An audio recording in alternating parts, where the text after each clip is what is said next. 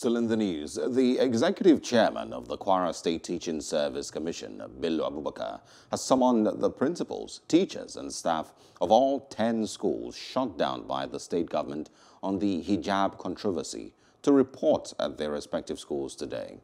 In a statement signed by the press secretary TESCOM, Peter Amugbonjaye, it explained that the teachers' resumption became necessary in order to prepare the final year students for their external examinations.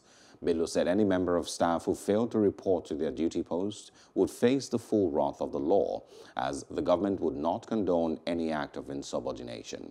He also warned all stakeholders against taking laws into their own hands, stressing that peace meetings would continue between the government and the stakeholders.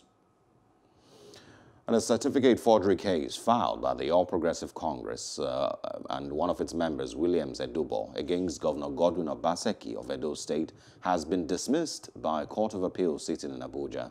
The three-man panel of justices of the court, led by Justice Stephen Ada, in a unanimous judgment, dismissed it on grounds of lacking merit.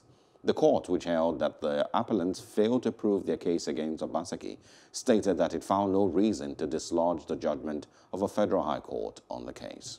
Hello, hope you enjoyed the news. Please do subscribe to our YouTube channel and don't forget to hit the notification button so you get notified about fresh news updates.